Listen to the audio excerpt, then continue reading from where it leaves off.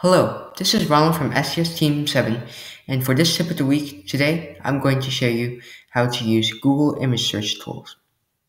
So if we search up for an image, then we will have these results. Now you may ask, how can we filter these results? Now this is not hard.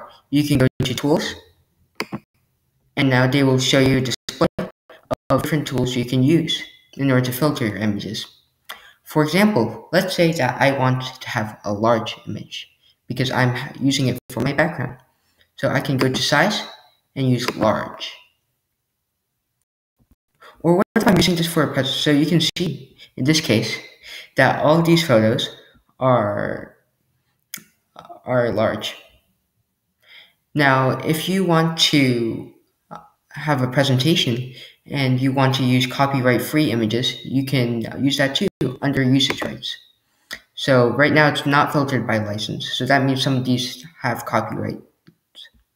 Now we can choose to label it for to have them which are labeled for reuse. And now we can be sure that these are all legal for us to use in public. Other toggles we can use for more tools and where we can show sizes of each image. So now you can see the dimensions of it. Or you can also find colors which are just black and white or full color or any color you like in this scale. Say that I want blue images, click this, and you can see that most of the images here are blue. Alright, and when you're done, then you can press clear. From the STS team, have a great day, and see you next time.